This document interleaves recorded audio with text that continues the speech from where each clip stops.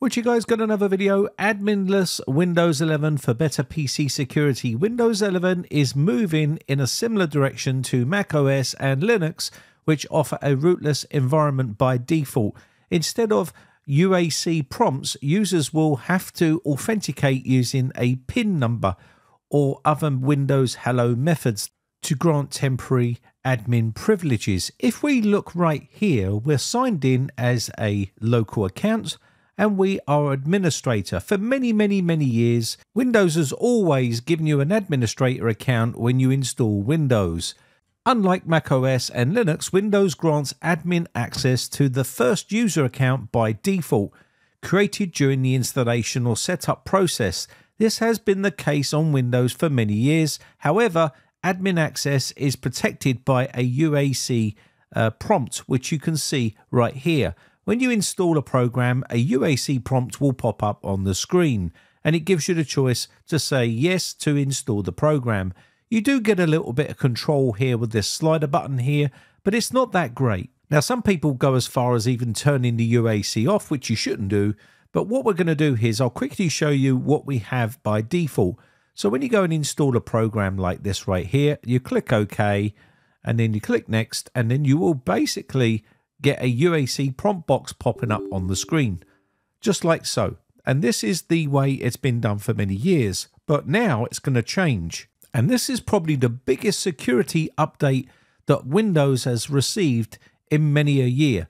So let's go ahead, and what I'll do is I'll set this up and I'll show you exactly what Microsoft plan on doing. So this new method that Microsoft are going to implement very soon, probably in November, administrator protection, is an up-and-coming platform security feature for Windows 11, which aims to protect free-floating admin rights for administrator users, allowing them to still perform an all-admin function with just-in-time admin privileges. This feature is off by default and it needs to be enabled via Group Policy Editor, and I'll show you how to enable that feature once we finished right here. So what you're going to need to do is you're going to need to go to your Start button and then go to Search and enable the feature inside Group Policy Editor.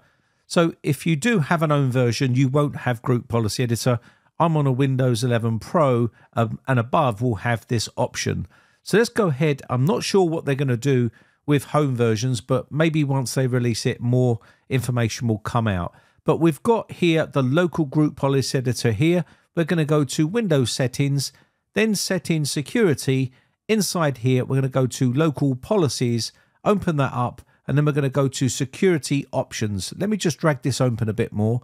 So Security Options, and then on the right-hand pane, we need to enable this feature. Now, by default, it will be off, and you will need to enable this brand new security feature. I would advise you to enable it because I think it's a really good feature to have on your system to protect you.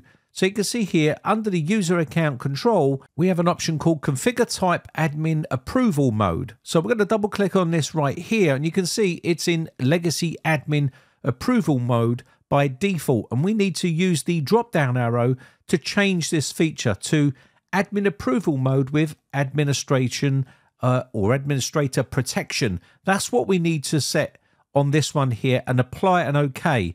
Now you will need to set up a PIN number in Windows Hello for your ID. So let's go ahead, and what we'll do is apply this and OK this on the system.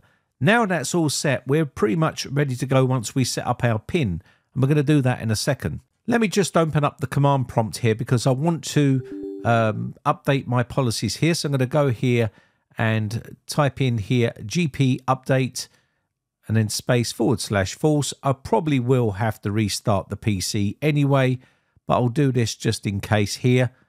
And once we've done this, I just want to quickly show you before we enable the actual feature so you'll see exactly what I'm talking about. So if I put who am I here, it's going to give me my account name right here, Brightech. That is my user account and I'm an admin right now. But once I enable this feature and restart the PC, you'll basically see a difference. What it's going to do is it's going to give me the options. So instead of allowing UAC prompts, users will have to enter a PIN to authenticate using Windows Hello methods to temporarily grant admin privileges.